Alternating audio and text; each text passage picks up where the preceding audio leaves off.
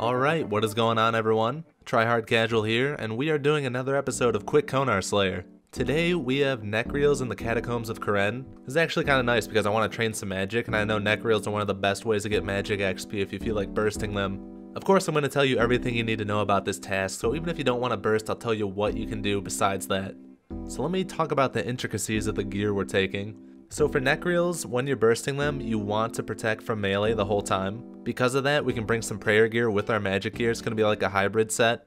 As long as our attack bonus is above 0 for magic, we don't need to worry about the attack bonus at all. We can just focus on prayer gear instead. This is because the Nechryael defense for magic is very low. So the only items that are actually going to increase our DPS on this are going to be the imbued Slayer helmet, the occult necklace, an imbued god cape, and the tormented bracelet, but we're not going to opt to bring that. We're actually going to bring a bracelet of slaughter because I want to extend this task as much as I can. And then for every other slot, we can just bring stuff that increases our prayer basically. That's why we have like the devout boots, the book of darkness, and so on. I'm also going to bring the ring of wealth just so the items on the ground aren't as cluttered and the gold won't get in the way. And because we're going to be on the ancient spellbook and casting the best burst spell we have, we want to have a weapon that can auto-cast ancient magics. Really, your three choices are a master wand, a Kodai wand, or an ancient staff. So I will throw down some gear options on screen if you want to mix it up a little bit. Now if you didn't want to use magic, you can definitely melee. I would strongly recommend taking Arclight on this if you do want to melee because the Greater Nechryael do have very high defense. But beyond that, we can look at our inventory. We are going to bring some iron knives to help gather up the Nechryael into a pile, which I'll show you later. I'm going to bring a Ceridome and Godsword as a spec weapon, only because it restores prayer with how much damage we deal on a swing. So if you don't have a spec weapon that can increase your prayer, then don't worry about it. With the prayer gear we have and the Ceridome and Godsword, we only need to bring 4 prayer potions really. We're also going to have some additional bracelets of slaughter just to extend the task, a gem bag, and a herb sack for the drops. And for the runes we're carrying in the pouch, we're going to have some arbitrarily high amount of death, water, chaos, and blood runes. With those runes we'll be able to cast Ice Burst and Blood Burst. Obviously you should use Blood or Ice Barrage if you have the option to. Even though we're going to be praying from melee, we want to bring Blood Burst because the Nechryaels are going to spawn these things called death spawns, and they're going to damage us even through prayer. It's very small damage, so Blood Burst will be more than enough to keep us up. If you have an Explorer's Ring 4, you can use the High Alch function on that for 30 free Alchs per day. If you don't have it, it's no big deal, you just have to leave some drops on the ground.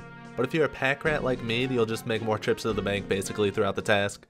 So getting to the catacombs can be a little bit involved if you've never been to the Kourend before. I believe if it's your first time, you have to talk to Vios at Port Sarim and take his boat over to the ports here.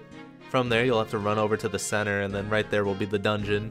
Obviously, if you have the Kourend teleport unlocked or the Zarek Talisman teleport to the center of the city, that's going to be your best picks for getting there. I remember before I had those unlocked, I would just visit someone else's house and use their house teleport to the Kourend. But once we're actually inside the dungeon, we'll just go up north a little bit, and the Nechryael are going to be in these 2 rooms right here. So now that we're down in the dungeon, I'll look at this guy and show you how to gather up all the Nechryael. Basically, you just stab all of them with the iron knives. You'll run over to any corner and go back and forth between the 2 slots. This is going to stack up everything very nicely for you. Once they're all stacked up, you switch back to your wand and you just burst away. And then you just rinse and repeat over and over. So if a Greater Nechryael spawns like it did for this guy, what you want to do is have it not melee you, because the death spawns it can summon will hit you through prayer and it'll actually drain your health kind of fast. If the Greater Nechryael does connect with you and summon these minions, really what you have to do is just run into a different room so the minions despawn. Other than that, you don't have to worry about anything whenever a superior spawns.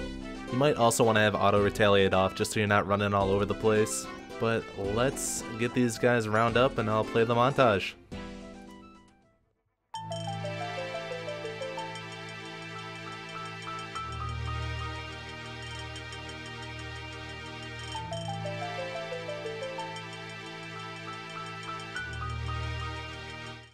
Okay, we are done with the task, so let's talk about the time and profit on this one.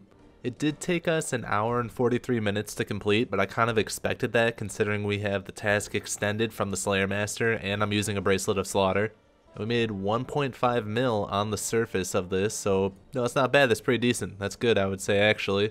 I did not include any of the Chaos or the Death Runes into the price check because we used those to cast our spells, and I know we ended up casting somewhere over the 2,000 range.